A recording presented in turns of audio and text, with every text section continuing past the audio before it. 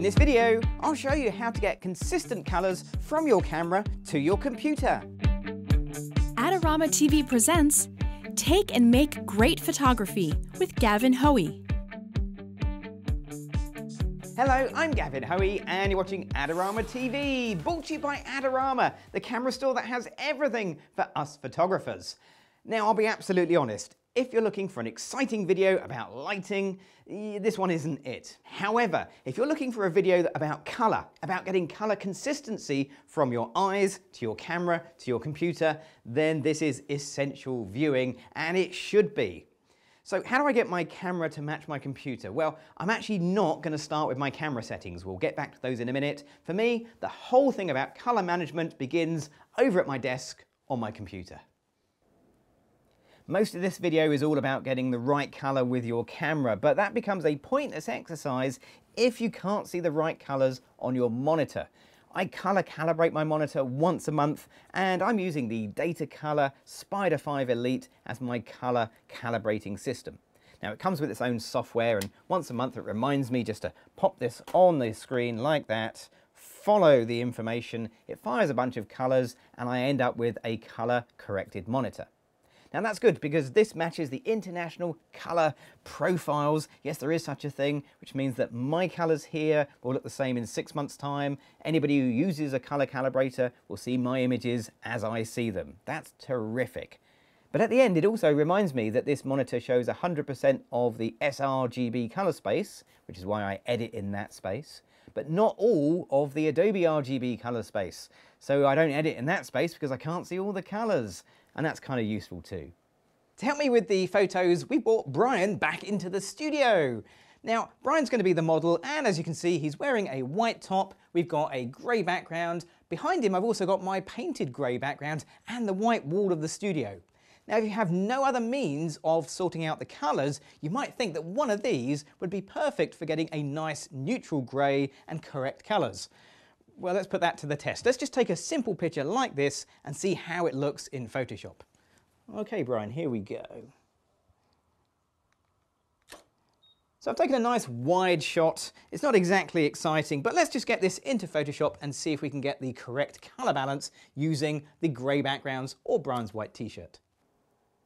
I'm using Adobe Camera Raw inside of Photoshop CC, but you could do this exactly the same with the Develop module in Lightroom, because the tool I'm going to use is up here, the White Balance tool. Now, the reason I was so interested in the greys in this shot is because this tool, what you do is you click on something that you know is a pure grey. Doesn't matter whether it's light or dark, it has no other colour contamination. When you click on it, it will remap your white balance and give you the correct colours. Now, it doesn't look too bad as it stands, but if I click on this big grey paper background, that's going to remap my colours, so that grey paper background becomes neutral, and I get a colour that's different. Is that better or right?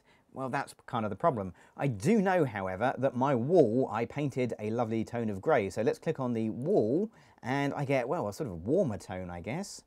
White is a grey, it's just a very, very bright grey, so maybe the white wall. Okay, well, maybe the white wall where it's in shadow. Maybe Brian's t-shirt.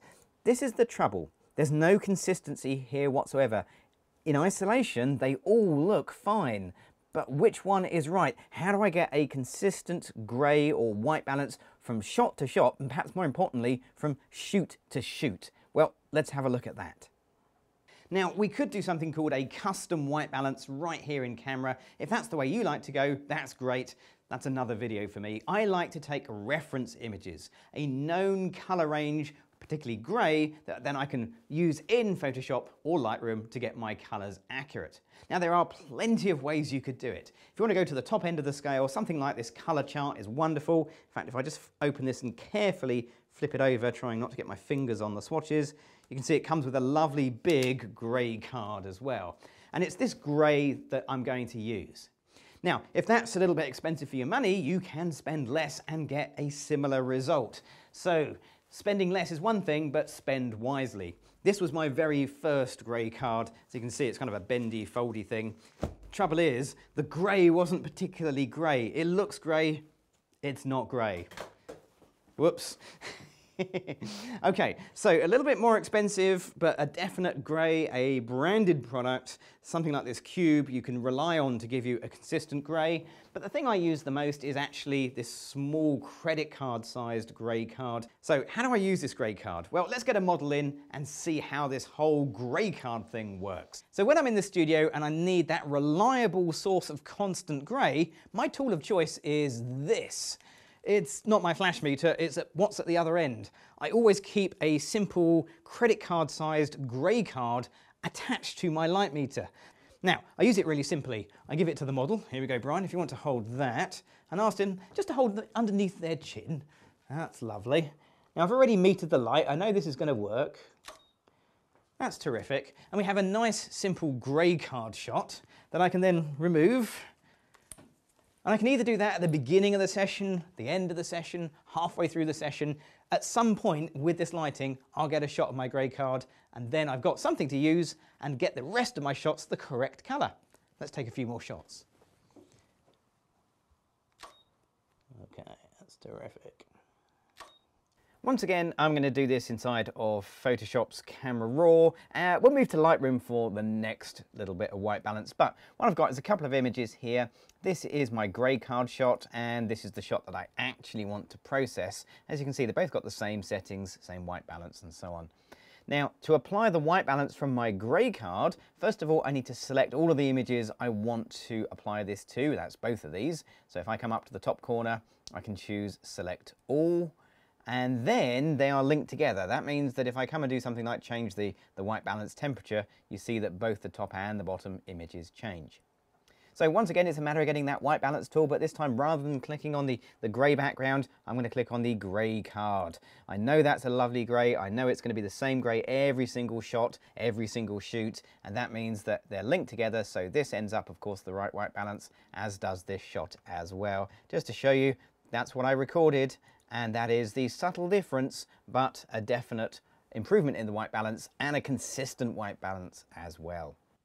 In my camera, I've set the white balance to electronic flash, and that should mean I get a nice consistent color. I don't use auto white balance because that will give me the white balance of the room lights, not flash. Now, if you think, well, if it's on electronic flash, why do I need to bother with the white balance? I mean, I'm in a studio, I'm not on location, so there aren't any red walls to influence the color of light. There's no changing of day to influence the color of light. Well, it's because not all flashes produce exactly the same color of light.